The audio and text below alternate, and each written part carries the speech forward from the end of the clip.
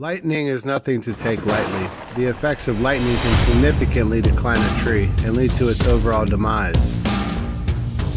The immediate effects of lightning may not kill a tree, but when combined with other problems, it will create an effect called the mortality spiral.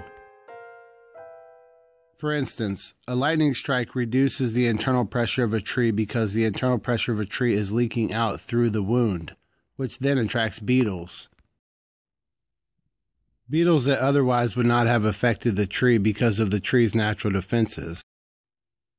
Depending on the species of trees, many trees can resist the effects of lightning damage.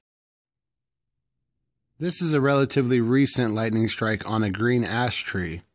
This tree has a better defense than, say, a pine tree.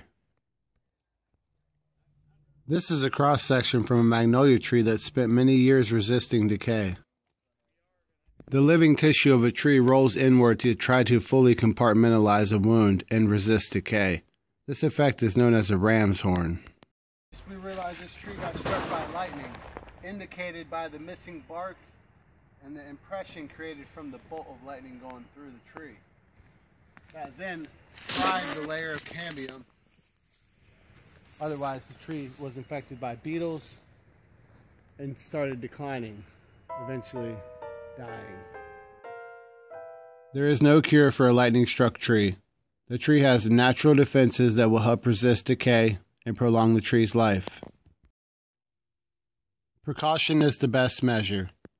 Lightning protection systems are always recommended for historic or important trees. Press that subscribe button so you can tune in to see how they turn this ordinary piece of wood into an amazing work of art utilizing electricity. Thanks for watching this video. Every like really does help. And God bless.